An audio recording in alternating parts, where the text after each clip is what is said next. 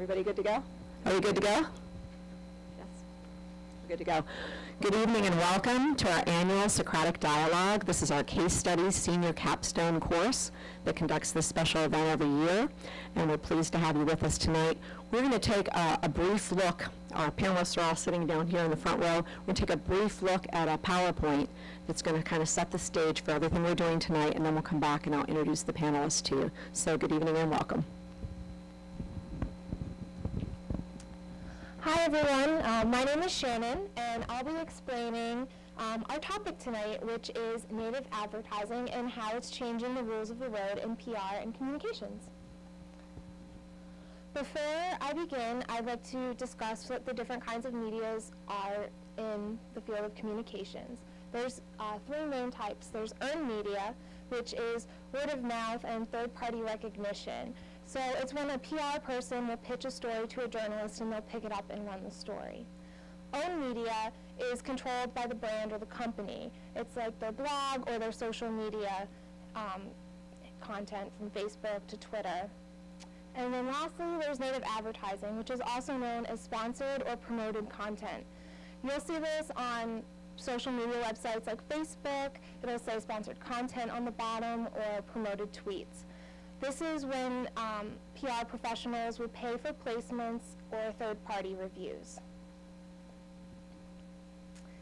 Many people believe that native advertising is a new concept, but actually it began in the early 1900s with advertorials. Then the idea of native advertising grew into so much more. It became sponsored radio programs in the 1930s, branded TV in the 1940s and 50s, paying for commercial placements in the 1960s and 70s, infomercials in the 1980s, and search engine ads in the 1990s to the early 2000s. Today, we utilize social media and online news story websites for sponsored content and native advertising. PR professionals will pay for sponsored content to appear on Facebook, LinkedIn, and they'll even pay for sponsored and promoted tweets. News websites like Mashable and BuzzFeed also utilize native advertising and sponsored content, and they charge upwards of $400,000 for prime spots. There are pros and cons to native advertising. PR professionals will use native advertising because 25% more of consumers see native ads than regular posts and content, and 97% of mobile media buyers report effectiveness of native advertisements. Native advertisements also create 18% higher purchase rates than just banner ads alone. But there are also some negatives. Consumers view native ads as untruthful and misleading. 45% of consumers viewed promoted tweets on Twitter as misleading, where 57% of consumers viewed sponsored content on Facebook as misleading, and a large percentage, 86%, thought that video ads were misleading. Because of these negatives, there are a lot of ethical concerns surrounding native advertising. Editorial and promotional content can cause confusion. People don't know if it's paid for or if it was truly a third-party reputation. PR professionals also have mixed feelings and ideas of what third-party endorsements mean today. Do they pay for them or do they actually pitch it? But despite the negatives, native advertising is very popular. Publishers are the main force behind the content use because 62% of publishers are currently offering native advertising space. 41% of brands will utilize native advertising, and 34% of PR agencies use native advertising with their clients. And it's going to continue to grow. 20% of brands will plan to add native advertising to their communications plans within the next year, and 12% of agencies will offer native advertising tactics to their clients within the next year. So that leaves us to say, will you pitch or will you purchase your reputation? Thank you.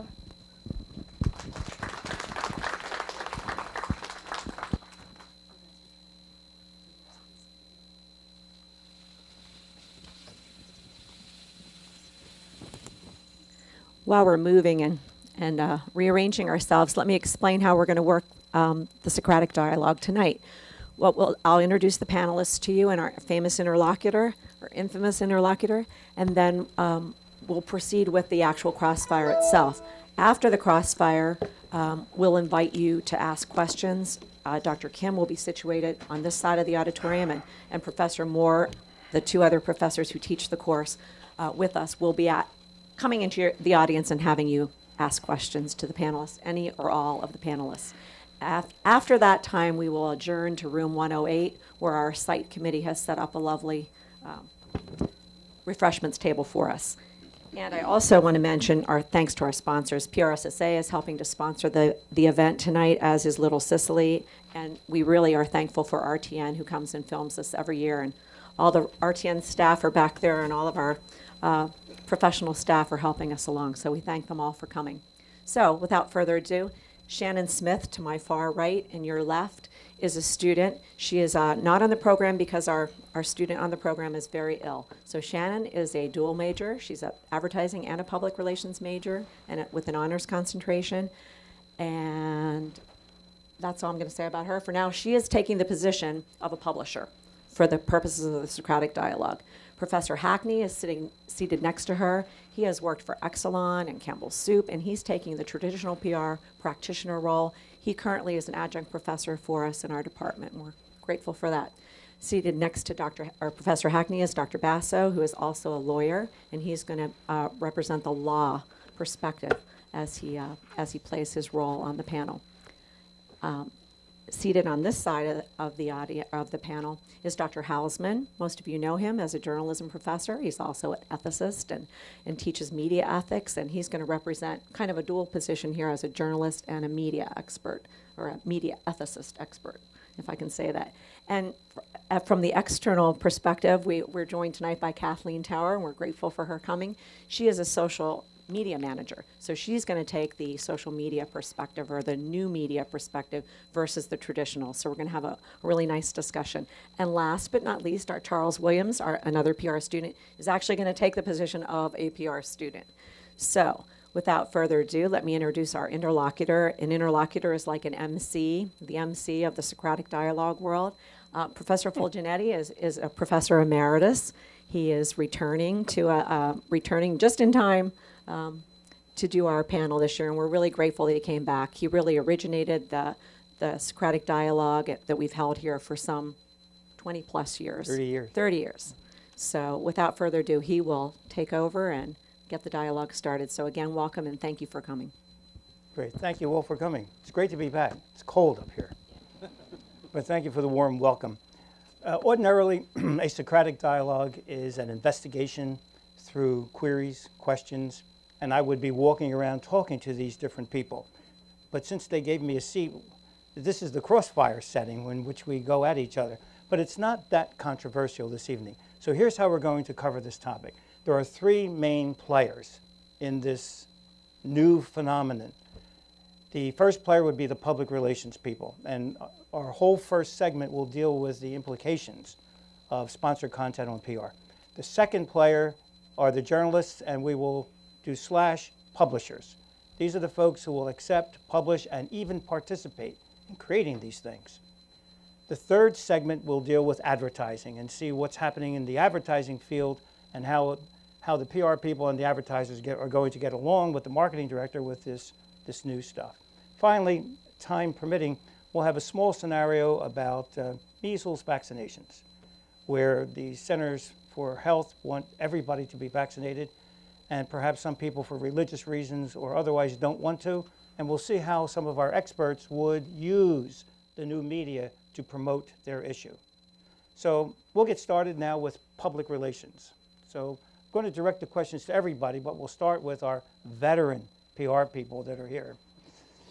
Now, public relations is a profession. People define a profession as an occupation that contributes something more than just client satisfaction. It contributes to public interest. Is there any danger in using sponsored content that would cause public relations people to be viewed differently as maybe not contributing to the public interest anymore, but specifically to clients?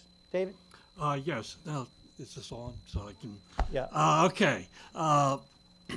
Yes, I think there is a danger a threat, actually, to public relations in that we will be absorbed into the marketing function, that we will become just an adjunct to marketing, that the control will be out of our hands. I think this whole issue, as a traditional public relations practitioner, the whole issue of native advertising is something we should be concerned about. There is a reason why there's been this separation between church and state, between advertising and public relations, is because public relations, it clearly has credibility, while advertising has a different role.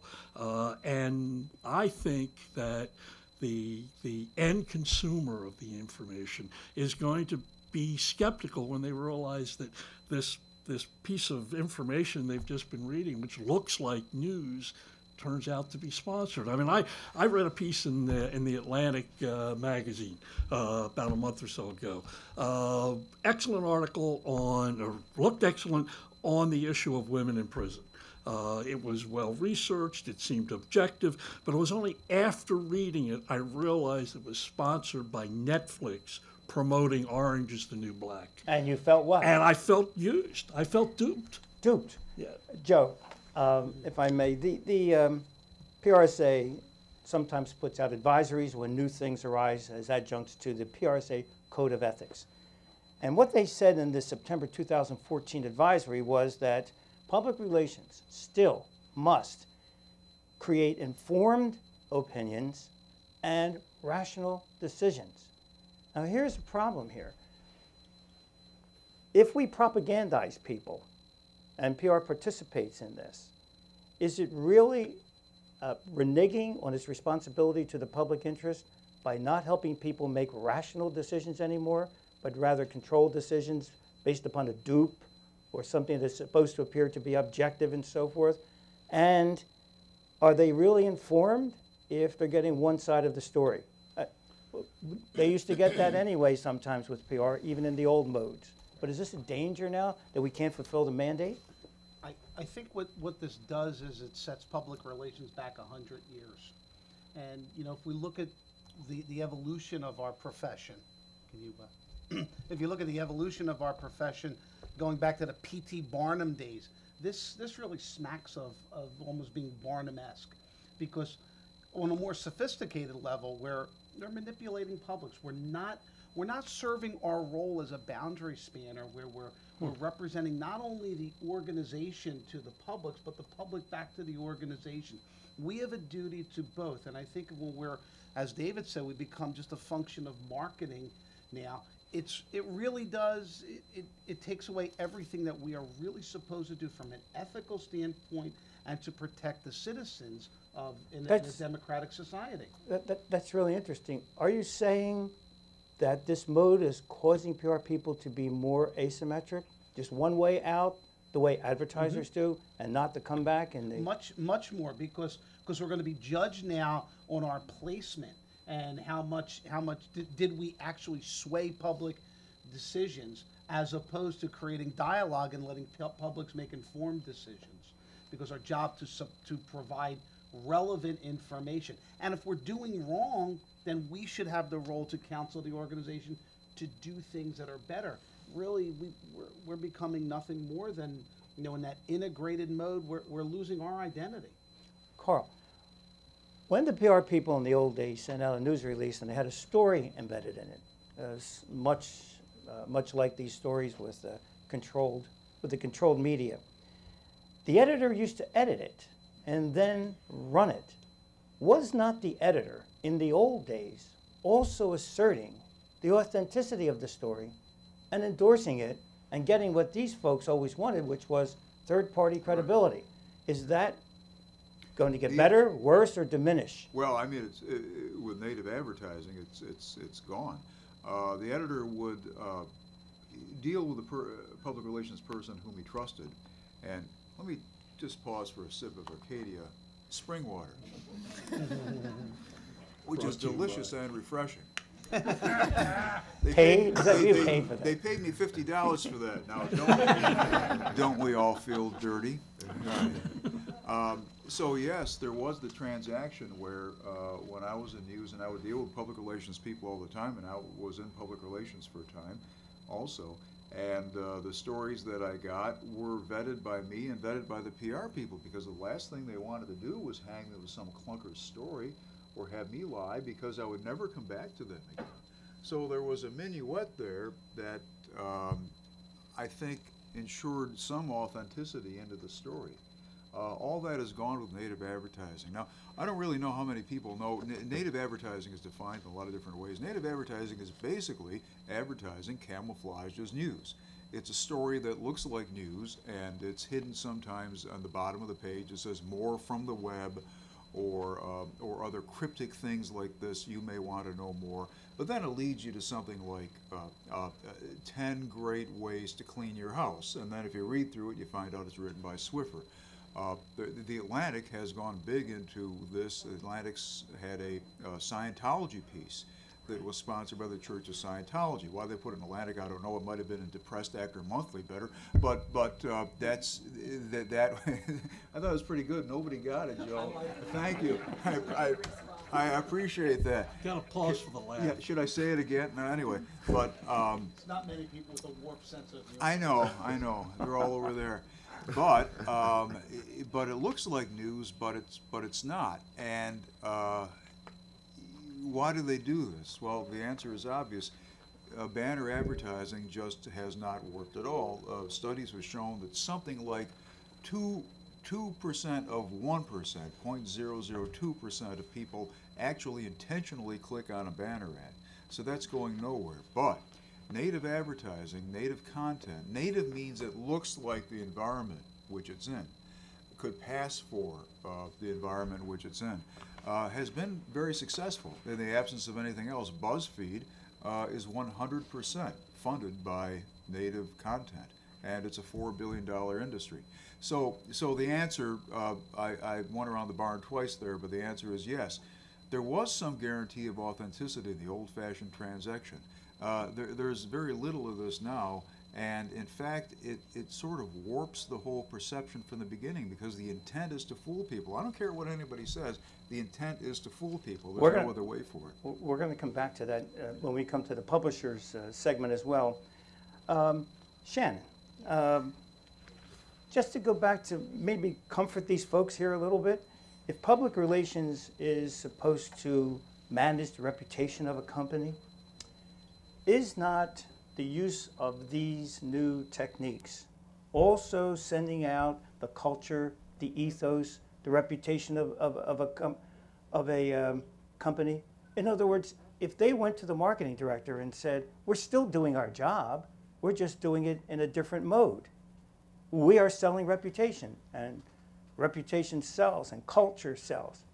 In fact, I guess you heard that the word of the year from Merriam-Webster is culture, the most looked up word all year long from everybody. So if you're selling culture, are you still doing PR? I think that as a publisher, publishers really rely on having a good balance between the native advertising and traditional PR approaches, because the native advertising, it does offer an income, especially in this industry that's getting smaller. A lot of people aren't buying newspapers, they aren't buying, they're watching the news on TV, they're getting it on the internet. And I think for publishers, they do want a sense of both, and that the native advertising also does send a message. Most publishers will put the sponsored content on the bottom, and the user will know, wow, this company paid for this spot, but this next article I read, the company didn't pay for that spot. So it does give an objective. Well, as a publisher, you always have had kind of a mixed relationship with the PR people anyway, right? Yes. Is this new ammunition for you to say you folks are selling your soul, or calm down, I'm participating in this too, so as long as you're doing your job, selling reputation, we'll let the advertiser sell the products. Are you going to be any more at odds with them, or do you think you'd be more in line with them? I think this will make publishers and PR people more in line with one another. What do you think, Kathleen? More in line because PR still says, I'm still selling reputation that sells. Nordstrom, FedEx sells on reputation. I do think it would make them more in line with each other. I think that the author of the native advertising still has the responsibility to make sure that what they're putting out there is honest and truthful, but at the same time sells their brand. So I think that there is a way for native advertising to work for both the publisher and the PR practitioner. As a student at Rowan University, Charles, you certainly know about Earl Newsom's principles of persuasion. You remember the old FICA, familiarity, identification, and so on? Is not this new approach getting very familiar with the audience in a way that banner ads perhaps didn't, or maybe going through the publisher who had to endorse the story before it ran? Are they not getting very familiar? And the second one, identification. Some of this interactive stuff, is it not allowing the people to identify with the company more than some of the old methods? Yeah, it is allowing for both. I think these new methods do help with both the publishing and for the PR. Well, persuasion Yeah, is the name of the game yeah. for the public relations people, for the advertisers, and so they need to use the best persuasion techniques. And if they can tell the marketing director, this is the best technique that we know for now, it's less begging of Carl and his folks to get the stuff in. They just place it. Content is king. And who said that? Bill Gates, right? Bill Gates. Content is king. And they're going to tell their marketing director, we can really lay out the content. We can really set our company up better than ever before. Would you be squeamish about that at all? Getting in bed with the advertisers and the publishers? No, I think it's good. Good. I think it's good for both of them. I ask, David. Yes. One of the so-called purposes of this native advertising, according to the advertisers, and we'll get to those folks in a minute, but according to them, it's not necessarily to sell a product then and there when this content appears. It's to make typhoid Marys, convert people, convert them to the reputation, convert them to the brand. So they go out, and this wonderful little word that appeared in our literature, the virality starts. It becomes a virus. They would probably rather have it as a virus than a single sale, and that makes it much more powerful. Absolutely, and yet there's still you say that the advertisers are putting this together, this native advertising, and they're not looking to make an immediate sale. Okay. What concerns me, though, and I think Kathleen made a reference to it, the material that an advertiser is going to write, is it going to be one where anything negative about the issue is going to be put in? The Scientology article had nothing about the controversies involving Scientology. It had a link to the Scientology website, and that's all the Scientologists were trying to do is make people a little more comfortable. They're not all crazy Tom Cruises. But the fact that the advertiser is leaving out critical material that the journalists would look for, I think is where we're running into ethical problems, and we're running into problems where we're misleading the public. Well, this does ask us to ask Dr. Basso, then the conscience of the corporation that sits around the table, we think it's PR.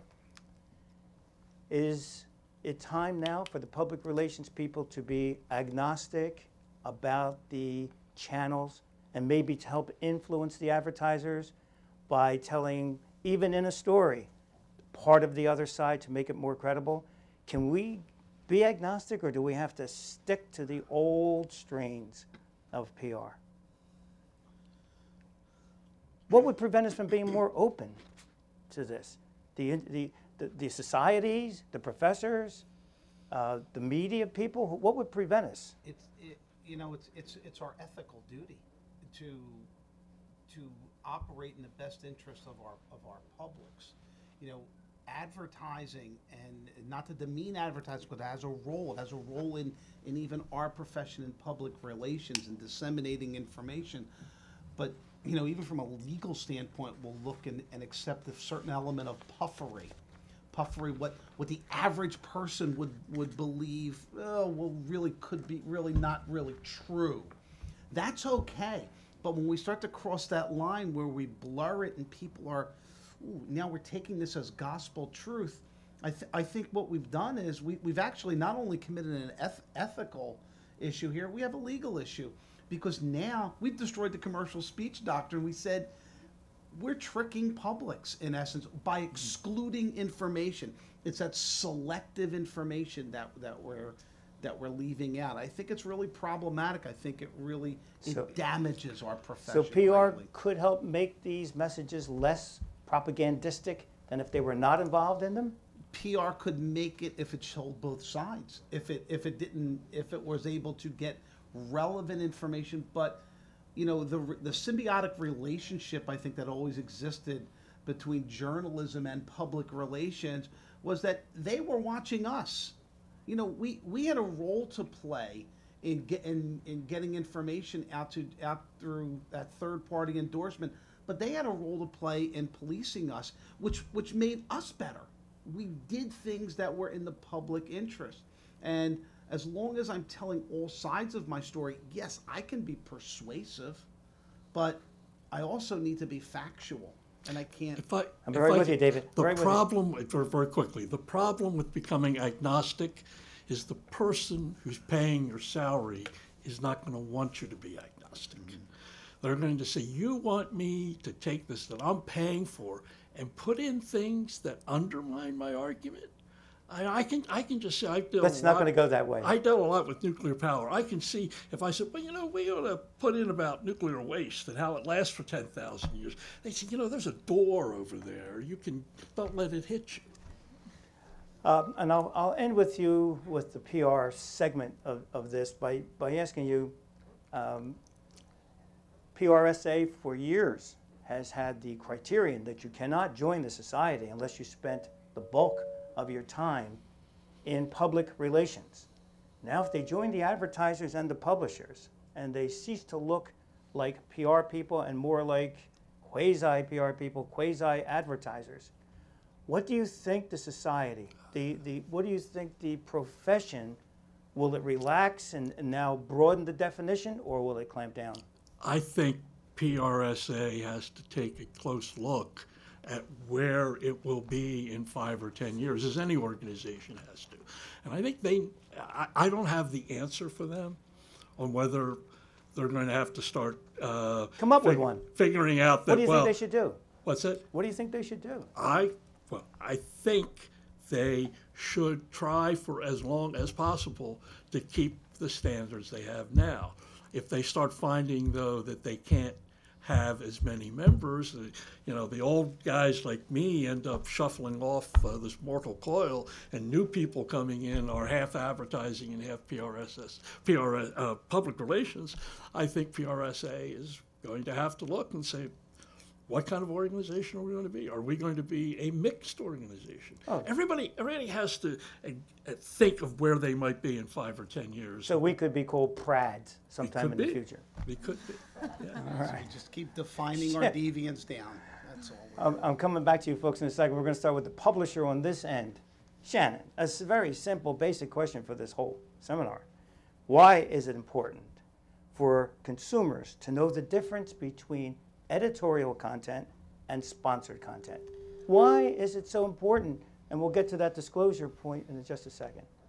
It's important because it goes to the fundamental that the journalist is giving that third-party recommendation versus that company paid for that spot. And consumers should know that, well, the company paid to have this spot in the newspaper. It's there, I read it, maybe I enjoyed it, maybe I didn't, but they need to know that it was placed there because ethically speaking, there's a difference between buying a reputation and pitching a reputation. But if you get the reputation, does it And matter? It does. I think it does matter. All right, let's ask Carl a second about this. And Joe, we're going to have to come back to you after we get the answer, I think, to this question. Carl, then, if it's going to be the consumer, does the consumer have a right to know that there's a difference? Or is it just nice that they know a difference? Or is it good marketing if they don't know a difference? It's all three. Did you ever see the comedian John Oliver on HBO? He had a great line. He did a rant about native advertising, and he said, Great, it was a great piece. Yeah, I said, two of my favorite things are guacamole and Twizzlers. Separately, they're terrific. You put them together, not so much. And when you combine these two different things, you get something that's very unsatisfying to everybody. You get a type of information that no one is quite sure if it's true or if it's coming from a biased source. If I were to tell you that Carl Hausman is the most informative, entertaining person on the face of the earth, you're getting from a biased source. It's true, but you're getting it, but you're getting from a bad source, and you would want some balance on that. But ultimately, what I think is happening, this is a nice stopgap now because news revenues are falling precipitously. Everyone knows that. And this is a way that, that we can make money. But I think it's poisoning the well. And by that I mean is, right now, you have a viable product in native advertising because people haven't figured it out yet quite. It looks like news, but as soon as the news becomes suspect and the native advertising becomes suspect, the whole selling point that you have, the fact that it looks like news and comes from a news source is gone. So, Do they have a right, Carl? under the First Amendment, they have a right to do pretty much whatever they want to. Do they have an obligation? No, Yeah. I'm not talking to the disseminators. I'm talking about the consumers. Do they have a right to know the difference?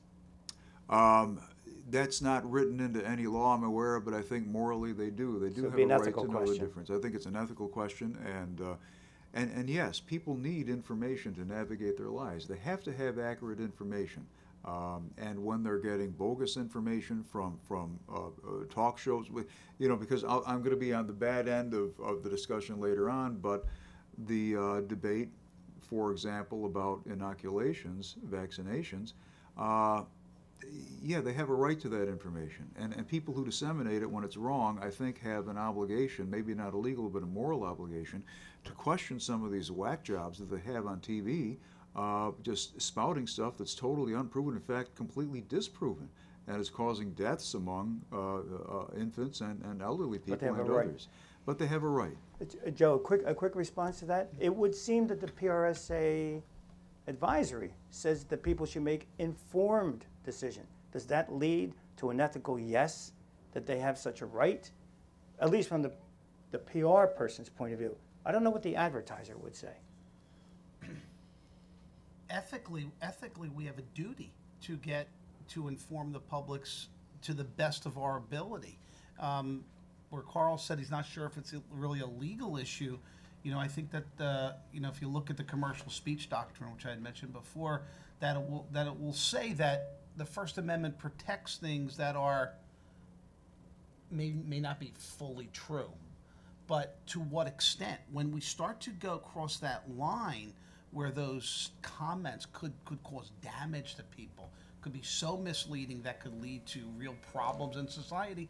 We have not only just an ethical problem, we have a legal problem, and that's our role.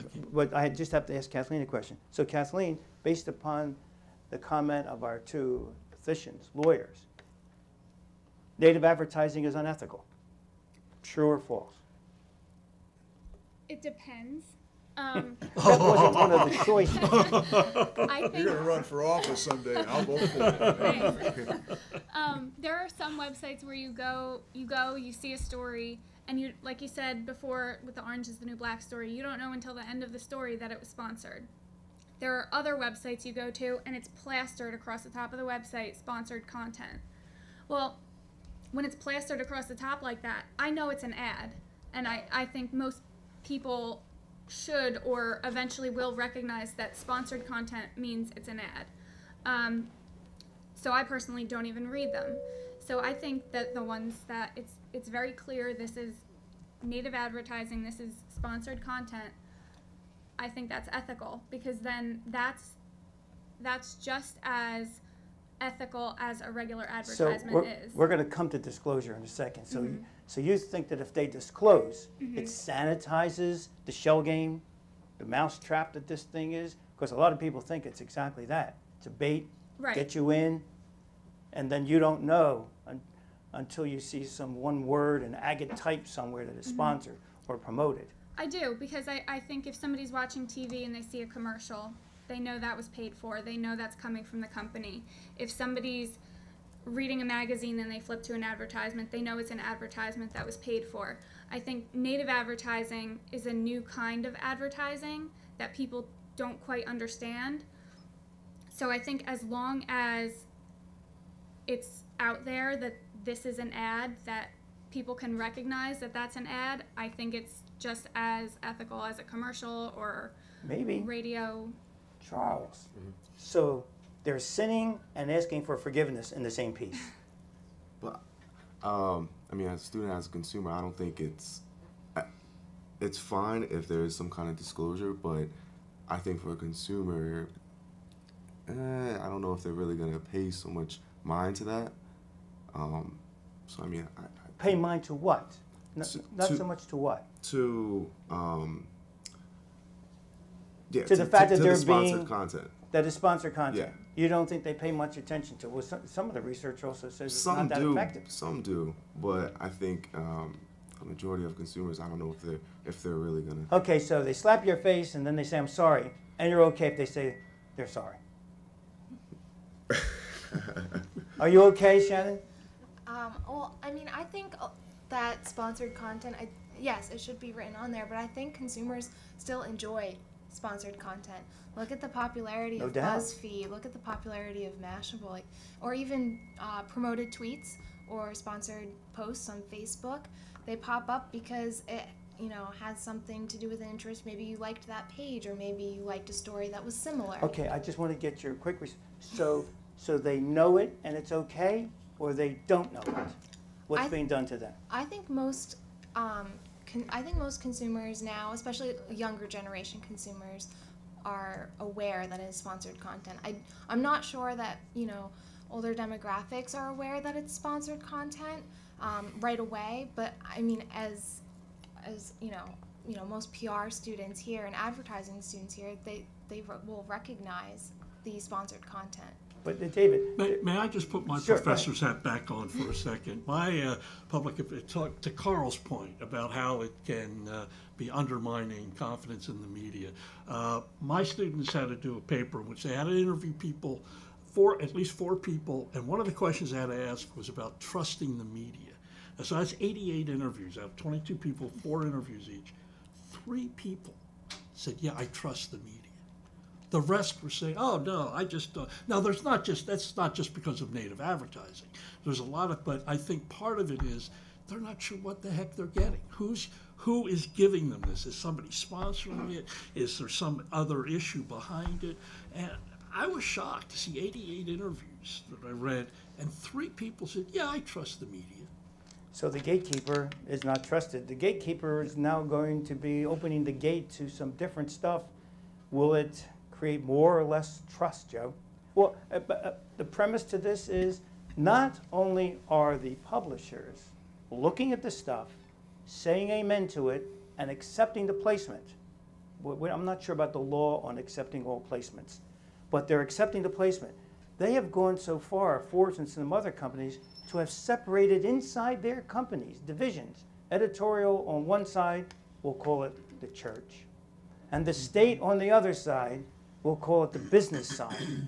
And now they have journalists with PR people, with advertisers, making these things, and they say, okay, we're separate from the other side. But now it's everybody's doing this together, and it's okay? Publics are so inundated with information that, Shannon brought up the point that, that younger generations and older generations, I think one of the problems we have with younger generations is they're probably not trying to be demeaning, but at this point in their life, not sophisticated enough to want to go out to understand the distinction between something that is purely manipulative or a half-truth.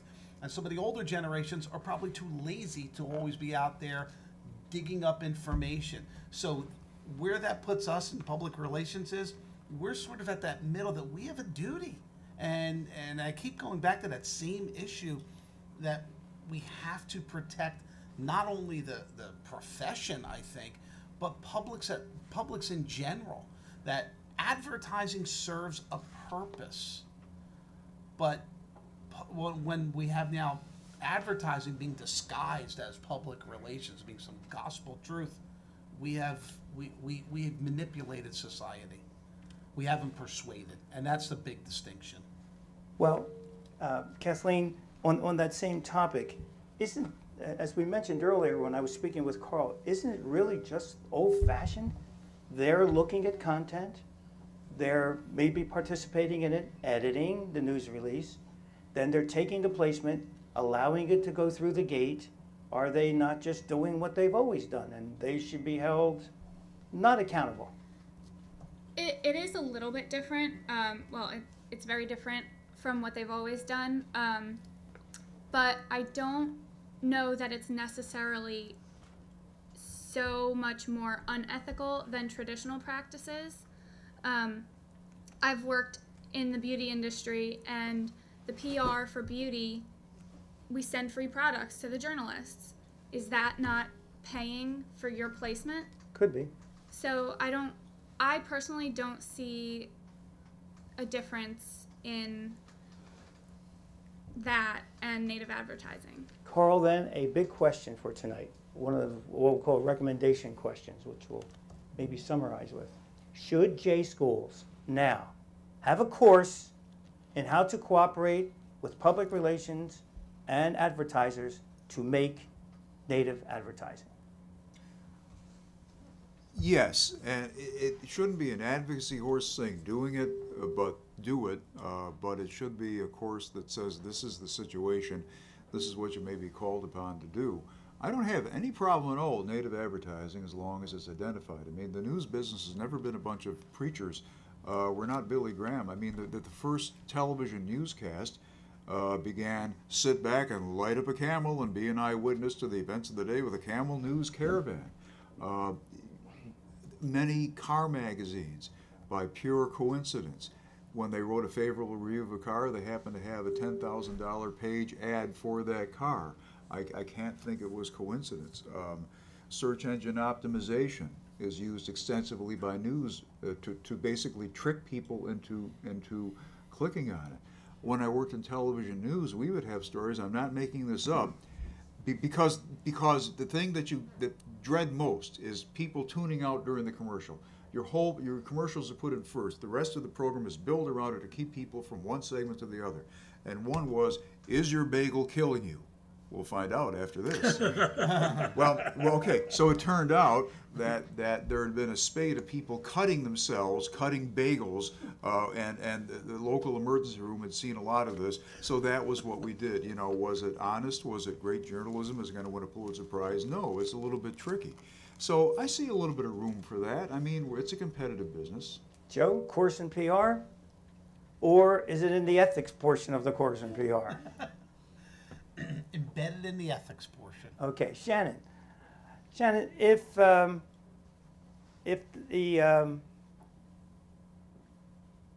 journalism code says do no harm, it's one of their tenets, does the publisher have an obligation to look at the paid placement to see if, in the publisher's opinion, it benefits society and that it does no harm? Are they, and by the way, Joe, I'll ask you a follow, are they allowed to do that?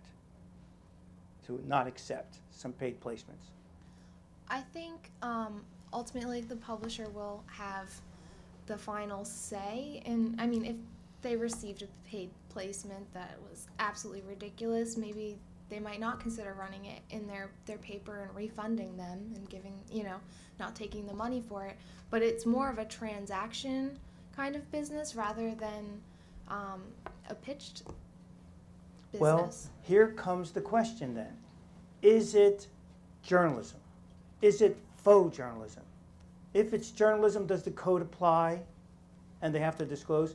If it's faux journalism, does the code apply or does it not apply? Because this is now a business transaction. I think it's a business transaction. I don't think that it's journalism. I would not consider native advertising journalism at all. That would probably be one of the last things. Can I get a quick go around on that? Yes or no? Is it journalism or not? I wouldn't. No. No. No. No. Can be, some of it's pretty good. Can be? No. No. No. No.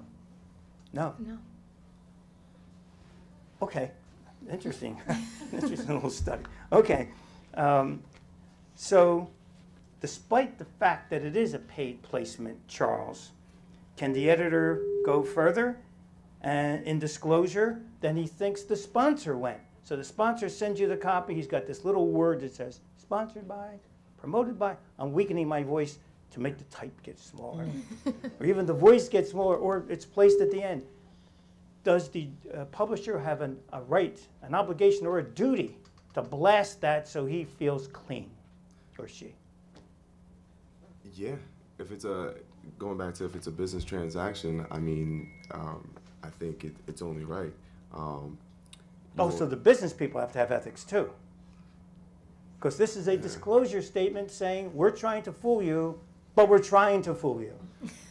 Yeah. And we're telling you that, so it's okay if we tell you that. Carl, what do you think about that? Can they demand more disclosure than the sponsor wanted? Well, yes, I think that's key. I think that's key to making the whole enterprise work. I mean, when I worked in public relations, I would write full-fledged stories that people reprinted often word for word, verbatim, in fairly large newspapers. And while I was doing an obvious service, it was Syracuse University that I worked at. And I would do stories, I would interview a pediatrician about what to do if your child is stuttering. I interviewed a nutritionist on how to get more iron in your blood by cooking with iron frying pans. It really works. So the self-benefit was clear in that, but it was still a legitimate story. And the AP actually ran some of these. They said it came from Syracuse University. Everybody's part in that transaction was visible and transparent. Everyone could see what was being gained.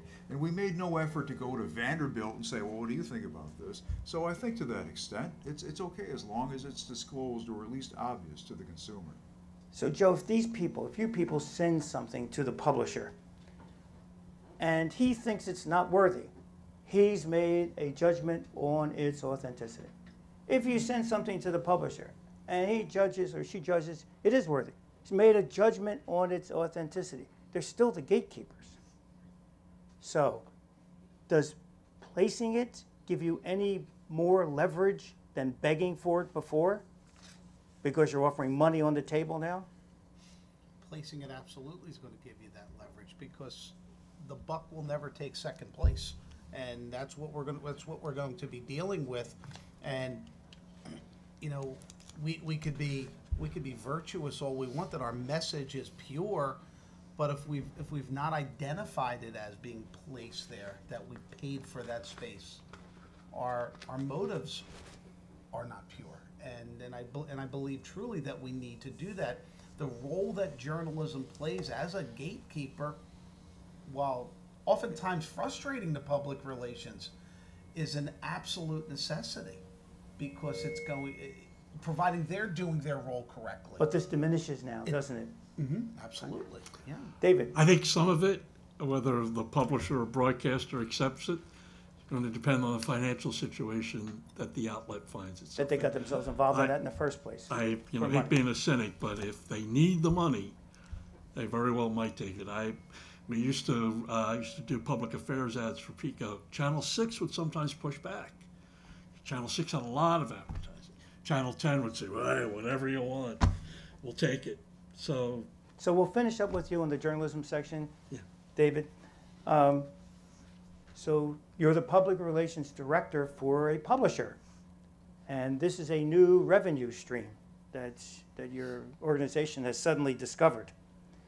If this is so, do you think that the publication gains its reputation by virtue of these stories, that the consuming public finds so appealing and attractive and interactive, and then they love the pub. Because after all, Native is conforming to a particular form, a particular publication, particular place in the publication. Do they gain by doing this? Does the publisher gain? Yes.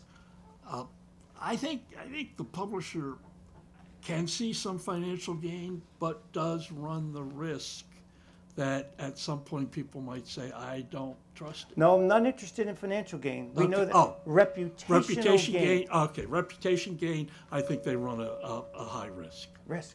Carl, does your pub not improve because you're placing stories that people love? No, No. I don't think so. I think that sooner or later you'll lose all credibility in the news. That's all we have. That's the only thing that we sell. Anybody can sell words. We have to sell credibility. Without that, we don't have a product. But you say the news is dying. Yes. The way people consume news is eroding, ending, fading away. And now this is the new way. So you fight? I'd say it's a necessary evil. If I were confronted with this and someone came to me and said, well, here's a great way we're going to do it, I would hold my nose and say, okay, let's do it, but let's make sure that it's hygienically identified as best we can. And again, I don't have any allergy to this type of native advertising as long as people know what it is. I get very antsy when it's passed off as something else because it's deliberate obfuscation. So if there is a discussion inside the publishers corporation as to whether or not they should do it, can you or someone make the argument that it really does help us reputationally? Our pub gains if we accept the kinds of copy our consumers like. Reputationally, no, but we'll be out of business if we don't. Right. I think That's an interesting answer. That's okay. I agree completely. You agree completely? Oh, that's dangerous. No, that doesn't help Well, me. there goes the whole Sorry, premise. he just made a good point. And you're probably not going to be for measles vaccinations pretty soon either. Okay, let's switch to the advertisers. Now, these are the folks that are doing this stuff, and they have now reached out with one hand and grabbed the PR people. They've reached out with the other hand and grabbed the publishers, and they said, we told you all along that this was the way to do it. But not banner ads. No, now stories. Why? Because people, adults, learn best through stories. They know that persuasion theory. And so now they're going to say, you PR people come up with the stories. And you journalists, you help us because you're great writers. And we'll place it and everybody will get along. So is sponsored content, Joe, a hybrid? Is it both advertising and editorial? Or is it pure advertising? It's pure advertising. You're going to go down no matter what with this ship, right? Absolutely, yes. You don't see any editorial content. I mean, after all, the advertisers coming to the PR people saying, we always liked you. We're here to get your stuff, your content. Give us your content. We'll do the reputation. We'll get it but placed. it's not vetted then. It's not, because if it's not You're vetting it. But it's not identified. It has to be identified as an advertisement, as a paid message. How would you do it? It's going to happen, right? They come to you. The advertisers say, I got this great idea. Carl's got this pub. We're going to place it. I want you to participate in making this. Now, what provisos do you want to put down? What guarantees do you want? You're going to do it or you're going to get fired. You're going to give them the content?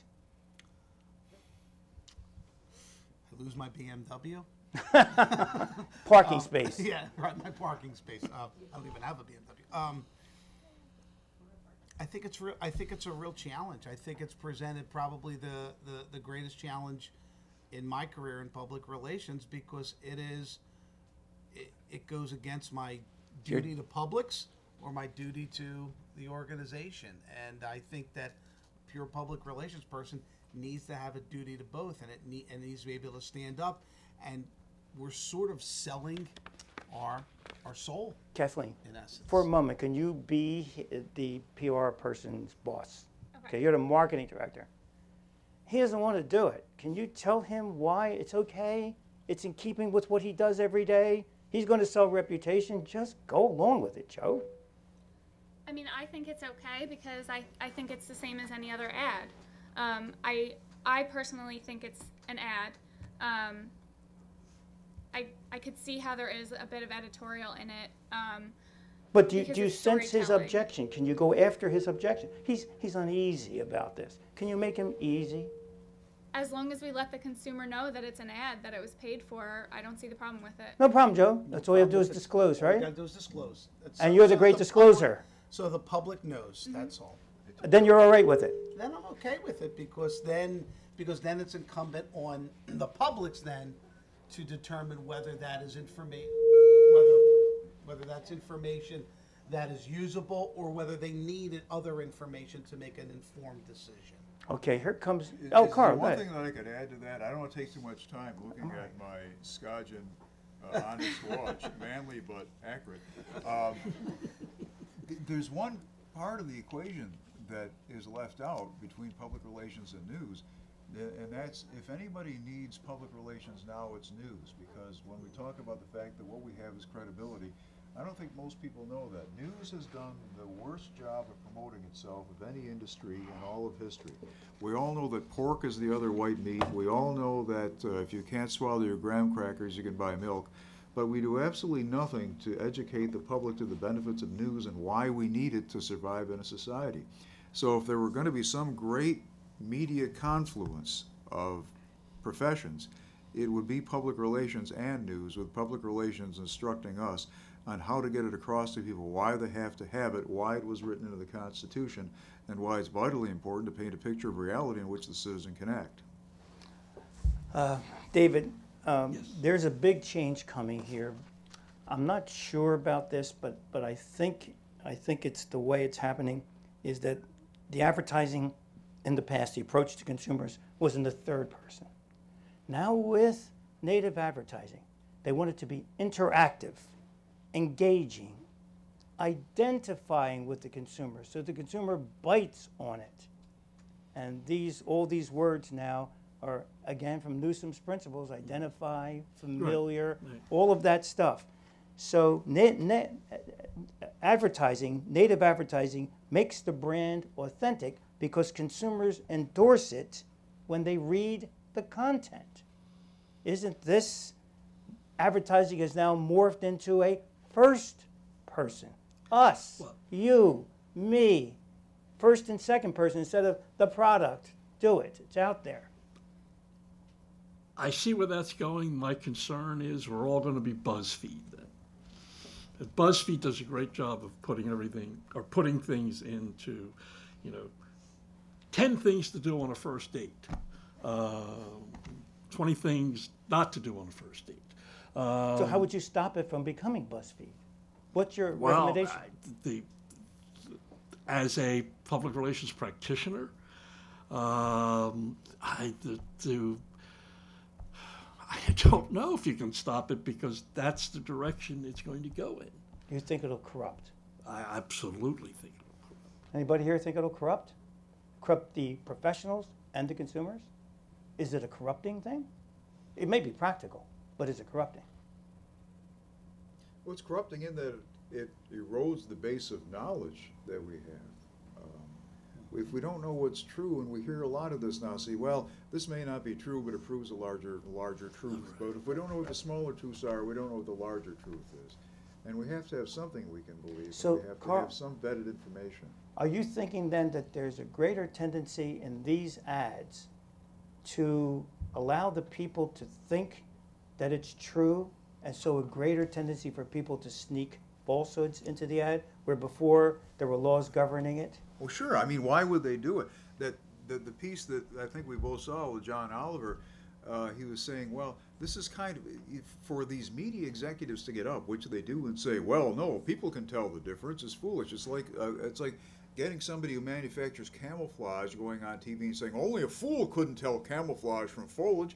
Well, of course. I mean, that's the whole purpose of it. So yeah, it does erode that whole wall. And we're not sacred on this. There are many things that we do that are purely for the sake of ratings.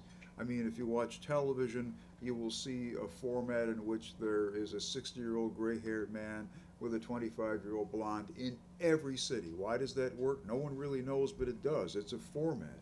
The music. It gives wow. hope to 60-year-old men.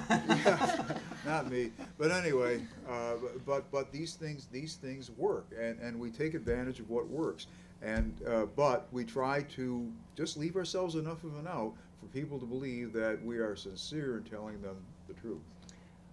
There is an answer to this question from the research. Let's see if anybody comes up with it, or you come up with your own answer.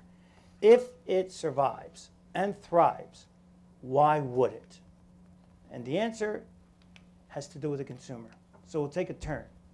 We'll come down the table. Shannon, if it survives and thrives, why will it?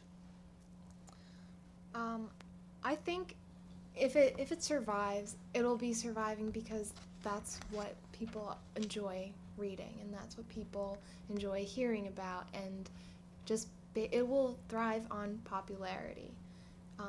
And they might more not than credibility. I mean, I don't know, some sponsored content, I go online and I read it because I feel like reading about, that topic. It's... All right, David? I think it might survive. Why would it? I think it will survive, and that's my fear. I'm afraid that people will gravitate more to the sponsored content because it does talk in the first person and ignore the stories that are really the red meat, the stories they need to know, the things we need to know to have a functioning society, and not just going to BuzzFeed and. So it's going to satisfy the public. Yeah. Joe? But it's like having ice cream all the time. You can't have ice cream all the time. You'll get sick Why and not? die. But who want? Why? I don't want pork, even though it's the white meat. I think it's going to survive because consumers are lazy. That's pretty close to that researcher's definition, which I'll reveal in a second. Okay. Good. Carl? It'll survive because it's an economic model that works. Not all do. When there is media disruption, when radio was first invented, the experts said to radio people, no one's going to buy anything off radio. You can't remember anything. But radio finally experimented with some 30-second advertisements, and it worked. So that's what made it thrive. And now, for lack of anything else, all the other economic models are disintegrating because of Google, because of search advertising. So search advertising works, paid content works. So for the time being, until something else comes along, it'll work just because it's viable. So the money will drag the people along. Money will, yes. What do you think? I also think it'll survive, and I do think it'll be because it works. I think that reading a list of 10 things is easier than going and reading an article. That's close to the answer article. the researcher found, close to what Joe was saying, too. Yeah. And more profitable because you get click 10 times. You get 10 more sets of ads every time you go through it. People never get back to the original Right. reason that they were searching. What do you think? It will survive. If it gets the people going, then they're going to keep it going moving forward. Pretty much. The researcher found that it will survive because of the public's fragmented attention span. Yeah. They just can't read big stories in the New York Times or the Wall Street Journal. They want to bite and run, and these are little bites, 6 things of this and 7. You can even get off if you read 3 of them. You don't even have to stay because down at the bottom are another 8 things you should know about. And people just spend all day learning all these things. Okay. The most influential people in society are going to be headline writers. Because that's all people will read. Don't they do that now? Well, Okay, we are going to, do I have time for this small scenario? Okay, there is an issue here of measles. It's starting to appear again. And what they need, what the health officials want is everybody vaccinated. They need to get to 92.6% of what they call the herd, the population, in order to guarantee immunity for everybody. But some people have an objection to becoming immunized. There are some tales, I don't want to prejudice it. There are some statements out there that people could get autism or people have religious objection to it. So I'm going to ask these 2 folks here, not Shannon, she's going to rule on it in a second, to come up with some native advertising tactic that you think would persuade people to get the advertising and, as good PR people, overcome their objections. You guys, for just a couple of seconds, will try to come up with a native advertising tactic that will get people to be free to reject this and have their consciences clear about it, that they don't have to be part of that 92%. We'll give you about a minute to come up with this. Wow. While we talk to the, yes, because you're so good at this stuff. This is PR planning on the hoof. Okay, what we're going to do then, as soon as they come up with an idea, just to give the students a sense of what professionals might do with this, we're then going to ask the publisher, will she buy it? Now, you know what buying means? Buying it means, yes, she's going to get money. But now she has to say, as I think, what are my biases about this? Do I believe in vaccination? You're listening to me, Shannon? Do I believe in vaccination, or do I believe in people's freedom? And then she might not take the placement based upon her own prejudices. And then we're going to ask Charles here, as a consumer, when he sees these two tactics, which one persuades him more? And of course, he has to take into account his own position on it before he even sees the, before he even sees the ad. Because we all look at ads with background. We all look at ads with previous experience and what our wants and needs are. So we say, that's a good ad, yes, because it's going to benefit me. And then I'll drop in my little axiom so that we know to judge. Every piece of persuasion comes from benefit. No person ever does anything except for their own personal benefit. People fall in grenades for their benefit. They jump out of burning buildings for their benefit. They commit suicide for their benefit. So all of these people are going to be seeking some benefit to either side of this issue. Now, I have a good friend of mine that likes to debate me on this, but he always loses because there isn't anything you can think of that you don't do for your benefit. Even when you ask for forgiveness from something you might have done, you want happiness. You want freedom. So let's see what they come up with, these great message writers and tactics. Okay, have you come up with something? You guys are finished already? Yeah. All right, are you guys finished? Or your time is up? Yeah. All right. Carl, Kathleen, what are you going to propose to the publisher that would get people to be not so worried about being free? Well, but our standpoint is against mandatory vaccinations, Yes. right?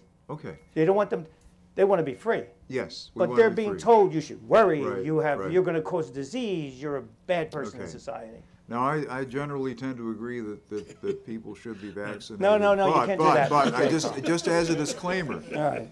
if I were paid a couple $1 million on the other side, what I would probably come up with Take that. is the idea that would hinge on sort of a libertarian view, which I agree with in a way, that parents would have the right, should have the right, to determine their children's medical course of treatment and not give them things that they don't believe that the children should have. So I would find someone well-credentialed who could articulate that point of view, perhaps a doctor, perhaps a lawyer, and have that person write essays and perhaps include his quotes into pieces and he would be our mouthpiece. You see what he did? He's predicating his solution on the fact that he's already done research, that his audience respects medical authority. That's where he goes. If that's not true, he loses. If it's true, he wins. What's yours? Our approach is to go to the publisher and talk about how this isn't just something that's affecting children, although that's where the focus has been, but all you have to do is look at what's happened in the last 2 weeks in the National Hockey League. Mumps has come back to adults, very serious disease. If you have it, it causes infertility for adults. Plus the fact that the people's rights to Don't look over there. He's to mocking the PR people. No, I've had this pain, my God. Pain here, I know. You just got it, I right? hope it's a toothache. Go ahead. if it's Okay. falling on the right side, it's mumps. Oh. But then we also, though, hammer home or make clear the point that, yes, people do have individual rights, but they stop at my front door. Okay. They stop at the door where you're now putting my child. What's your placement look like? What's in it? That's where we were. We're still We're going to give it to that. Shannon. Well, okay. The greater good for the greatest number. Well, once they finish thinking about it, they will have already concluded that their solution is predicated on societal guilt. and now they have to picture that or sell it. I would Shannon, try which to of have these some way two? we could reach legislators, where you could have states mandate. Okay, we're not interested in the issue. We're just interested Oh, I'm in. sorry. We're only interested in So your you technique. finally agree with states' rights. Thank you, God. Shannon, which of these two appeals to you as a publisher? Beside the money. Having but it depends on if they can get a doctor or a lawyer. So they don't have the picture yet. They're Yes. missing the image and the real guts of the thing. Okay. If they have that, then I would purchase that. But without that credibility, I would definitely purchase. Do you have a personal bias on this issue or not as a gatekeeper? Better question. okay. If you do, would it influence your decision or would you just take the money? I think it would be my responsibility not to let my own personal bias confront what's going on. Your responsibility. Yes. You think you can overcome that? What do you think? Which one do you like to read about? I feel more comfortable with the credibility. If they have a credible doctor, lawyers, I would immediately be persuaded. So you like the As a authority consumer. part of it? I do. Okay. Yeah. Do you have a personal bias in reading this coming into it? Just me personally, I feel more comfortable seeing something, no matter what it is, if there's a credible source. If it's coming from a credible source. You want to touch it and see it, right? Yeah. I want You to don't touch it. just want the National Institutes of Health or don't pinch my kid group. You don't want them telling you. That's the old style of advertising. Right. Okay, we've come to the end of this segment, and now we're going to ask the audience yourselves if you have any questions. We have microphones there, Professor Fitzgerald, Professor Moore, or Professor Kim, and you can ask any question to anybody up here. They don't have to be in their role if they wish to now come out of the closet and do whatever they want to do. Yes, question. I have a question for anybody who'd want to answer, but as a senior going into the field, and I'm going to be faced with this PR dilemma, is it ethical to do sponsor content, but my boss wants to? What do you suggest me to do?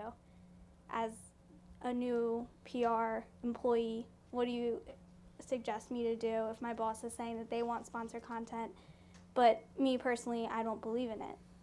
Do I go with what my boss has to do and just suck it up and do it? How big is your mortgage? I don't have one yet, so How much student debt are you graduating?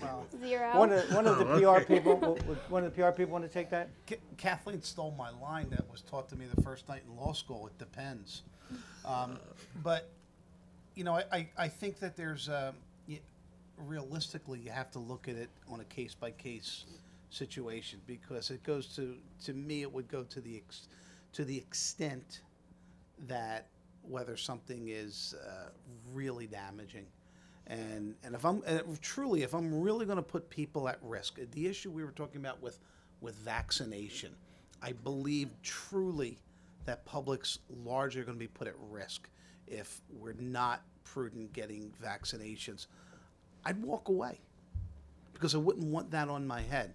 Now, if I'm selling somebody, That's different. That's Yeah. life and death. That's why I gave you that case. yeah, You're not exactly. selling ice cream. I mean, if toothpaste. it's ice cream and somebody's going to get Right. fat from that, that's your choice. Can I, Yeah, Dave, I want to the jump in advice I here. would give you Can you give you a little talk- bit? Oh, good. Talk to your boss as to why he or she thinks sponsored content has benefits. Get an idea of where they're coming from, and tell them some of the stuff that you've learned in college. One of the reasons he's hiring you is because you've had this training. So, but I wouldn't just walk out because you don't agree No. with it. That would be a mistake. more But find out why your boss likes it. There's more thinking to do. Because of your training, you learned in ethics class that your ethics is behavior, but your morals is your posture. And your morals are here. You don't want to do it, but he's asking you to do it. One of them is going to win. Sometimes you will readjust your moral, then the ethic just comes out. The ethic is easy. Once you put one higher than the other, you have to find out why one would go up and why one would go down. Question? Thank you. Yes, please. In the middle there, Bo. Professor Kim. So it could be on either topic? Oh, yes, yes.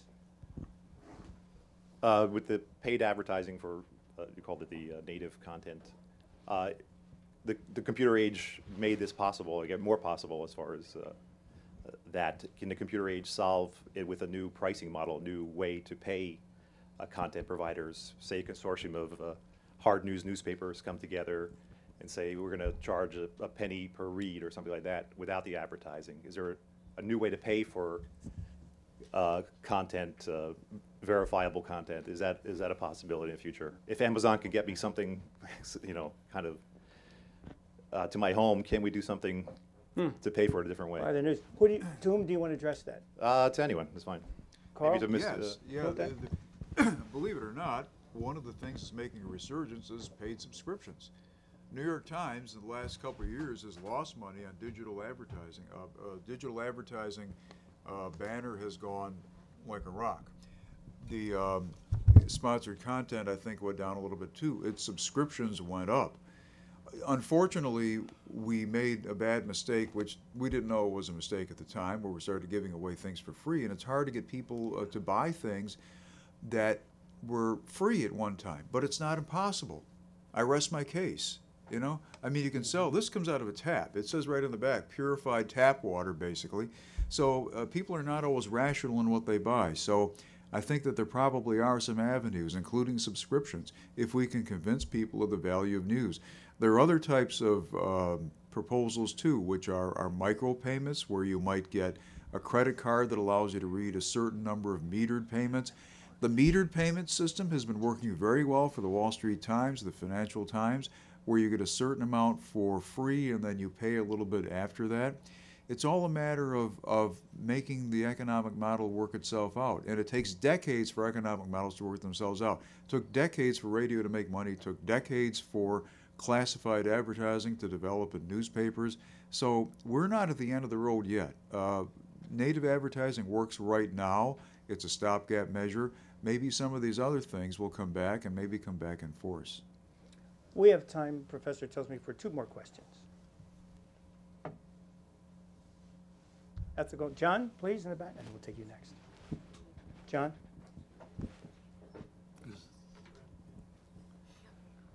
Oh, you want to take this one? We'll take you first, because you have the mic.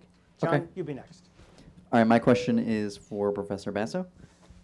Taking the idea that Carl came up with earlier, if I work for Swiffer and I'm writing a native advertisement of 10 ways to clean your house using Swiffer products, you said that's not journalism. There's not really much value in that.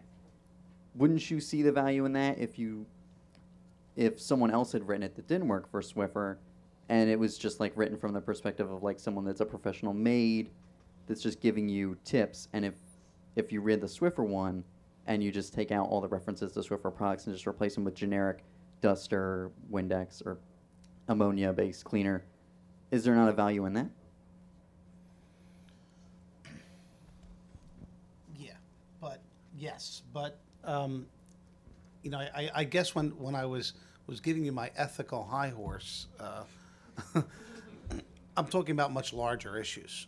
Because from my perspective, if as a public relations person, I'm disseminating information that is about our product, as long as if a journalist then chooses to run that as a story, that's a story. That's